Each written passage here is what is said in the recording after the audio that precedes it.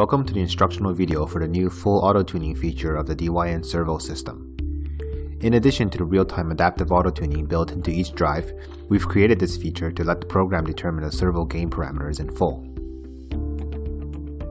In our demo system, we're running an 880 DST 750W motor coupled to a load that's about 7 times the inertia ratio.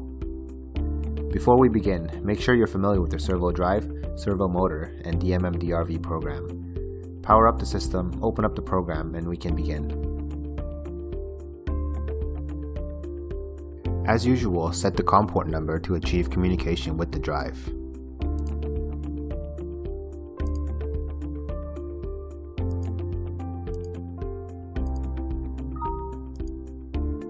Then open up the auto-tuning module. Read through the warnings and make sure everything is followed on the system. First, select the motor being tuned. The left panel shows a list of all the standard motor models. If using a custom motor type, enter the rotor inertia and torque constant into the boxes. We're using an 880 DST motor, so we'll select that.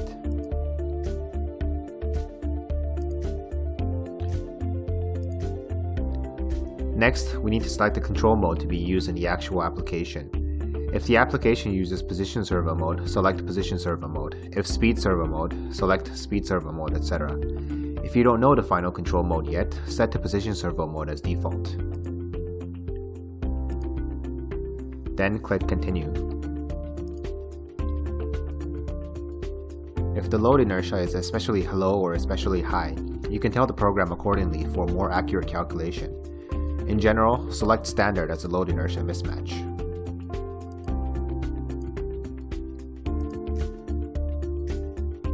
Next, select the mechanical load type. If the motor is driving a load with any type of belt, conveyor, or chain mechanism, select belt mechanism. Otherwise, select rigid mechanism. If unknown yet, select rigid mechanism. Lastly, select the degree of torque filter to be applied. In general, select standard as default. Click continue.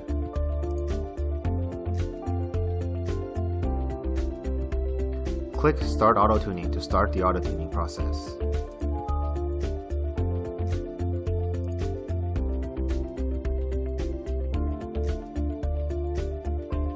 The procedure will run through a series of low frequency, high frequency, low ramp, and high ramp acceleration movements.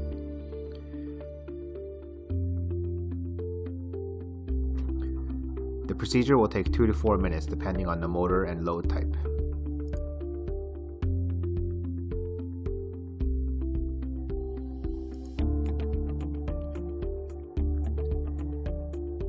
The table on the top right will initially show the user selected parameters and will also display the auto-tuning parameters when finished.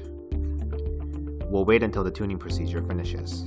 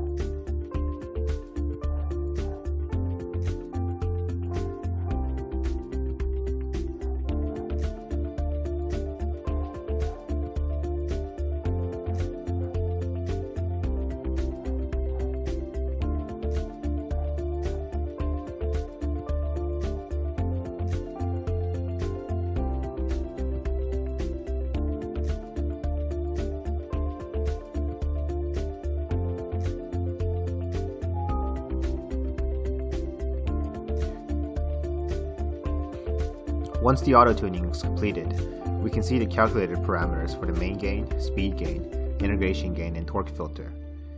These parameters are automatically saved into the servo drive. The auto-tuning is now completed.